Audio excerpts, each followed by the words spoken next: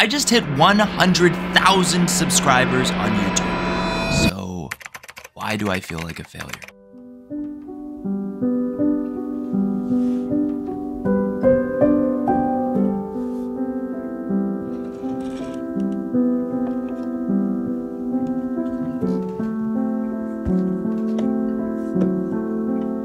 So I don't even know where I'm going with this video. I assume there's gonna be a regular poker session, but I don't know. I just thought I'd be honest with you guys and tell you how I've been feeling.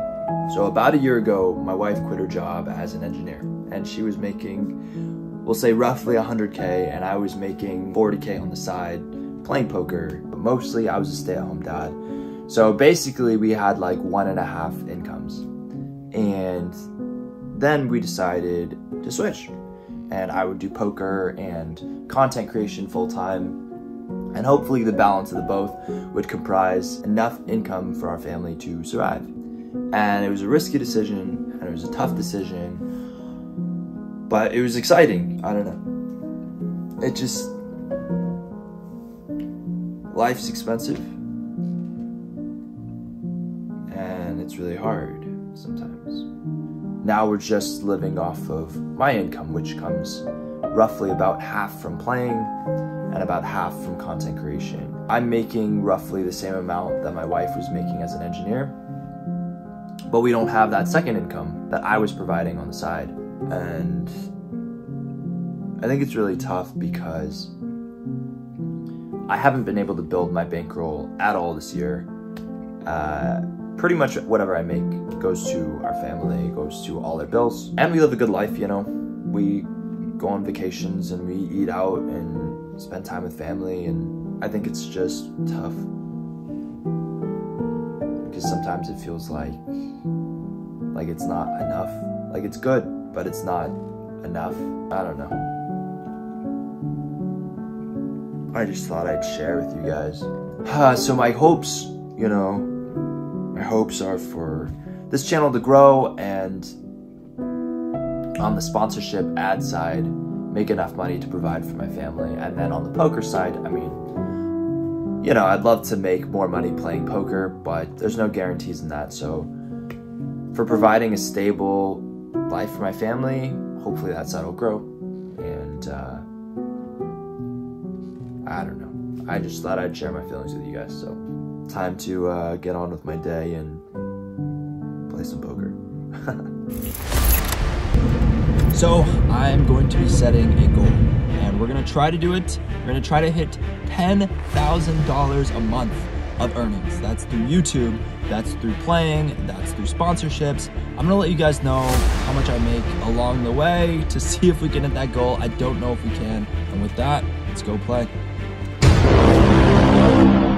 Let's jump into my very first hand. I pick up 5-3 off in a bomb pot, and the flop comes 5-5-10, 2 diamonds. Let's go right away, flopping trips. It's gonna be a good day. Action checks to me, and I bet $75, charging diamond draws, charging at 10, but then the button raises to $160. I don't love the raise, though it could be like a cutesy raise putting me to the test, but then a player from middle position makes the call, and this raises all sorts of red flags.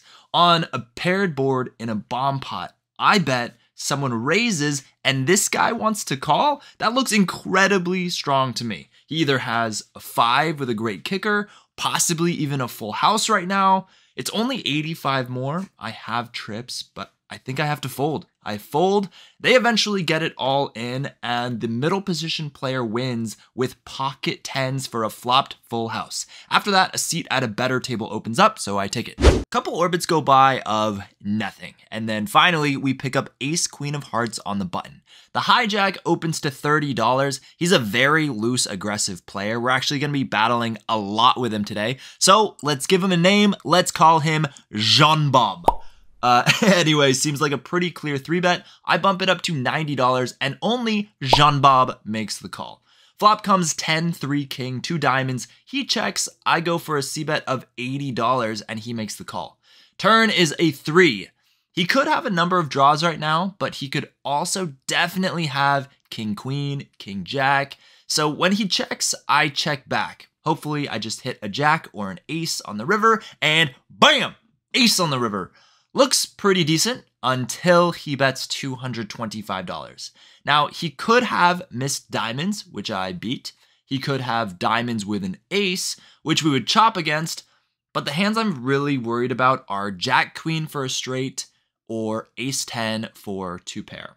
It's a tough one, but eventually I decide to call. And he has Ace 10.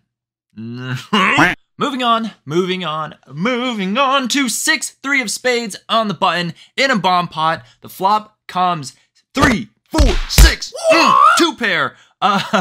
Anyway, the middle position just goes all in for $110. Jean-Bob calls from the hijack, and not this time, Jean-Bob. We got 2 pair in the bomb pot. I'm raising it up. I make it $310.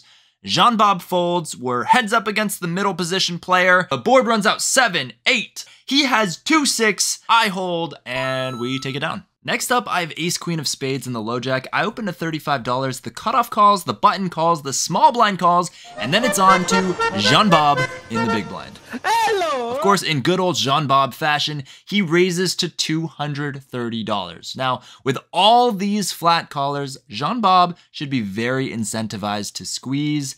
And now I have a decision. Do I want to call? Do I want to fold? Do I want to raise? Against a very aggressive opponent like Jean-Bob, I think I'm gonna go with the third option and raise. I go for the 4-bet to $520. Folds back to Jean-Bob. He thinks for a while and then does the one thing I was dreading. All in. He has me covered, so this is for $1,230 total. I already put in $520.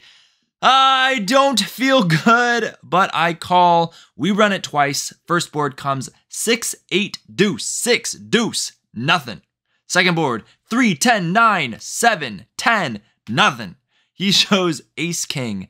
So we chop the first board, he takes the second, and I lose $615. So I'm down roughly $800. It's not good. It's not the best. I pick up 5, 7 of hearts in the low jack. I decide to get frisky and open this one up. I make it $35, get 3 callers, and the flop comes Jack, 4, 6, 2 hearts. Just the dream flop. We got a straight draw. We got a flush draw. Action checks to me. I decide to check. I've got the check raise plans in mind, but the cutoff checks as well, and the turn comes the queen of diamonds.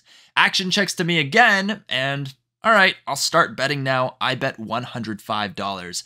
I'm fine with folds, I'm fine with calls. The straddle calls, and we're heads up to a river, which comes the 8 of hearts. Very nice, we hit the flush. Now a bit unusual, but the straddle leads out for $300. When an out of position player leads out for a big sizing, he's saying he hit this river big. So I'm thinking either a flush, a straight, or maybe a bluff. So now the question is, do I call or do I raise? I think if I had a slightly bigger flush, like a 10 high flush or a queen high flush, I would raise. But given the fact I'm losing to almost every flush, I just call, and he does have a flush, but he has a flush I can beat. He has 2, 3 of hearts. Crazy. One of the only flushes I can beat. I'm happy to take it down. Of course, I wish I raised given the fact he had a lower flush, but it is what it is. Next hand, ace queen suited again, this time under the gun. I open at $35, the cutoff calls, and then the straddle 3 bets to $130. Last time I was in this situation, remember I 4-bet, but this time I'm just gonna call, see a flop, the cutoff calls 2, and we're 3 ways to a flop, which comes queen, 4, 6, 2 diamonds. The straddle goes for a pretty hefty c-bet of $240, and I debate between raising or calling, but I decide to just call, keep in his bluffs. The cutoff folds, and we're heads up to a turn, which comes a 10. Now the straddle slows down and checks, which I don't think he'd be doing with kings or aces, so I'm pretty sure I have the best hand. He could have ace-king, ace-jack for a gut shot. He could have diamonds. I need to charge all those hands if they want to continue. I bet $375. He thinks about it, but then lets it go, and I take it down. All right, 9-10 of diamonds in the hijack. Jean-Bob is back. He limps from under the gun, and I raise it up to $45. The small blind and Jean-Bob make the call, and we're 3 ways to a flop of Jack, 9, deuce, 2 diamonds. I have a pair, I have a flush draw, small blind checks, but Jean-Bob decides to lead out for $65. I think he oftentimes has a jack here, but I can beat a jack with a 9, a 10, a diamond, and also might be able to bluff him off a jack later on. I raise to $200, starting the story that I have a strong hand. I don't expect Jean-Bob to fold yet, and he doesn't. He makes the call, and the turn is the 3 of spades, bringing a second flush draw to the board.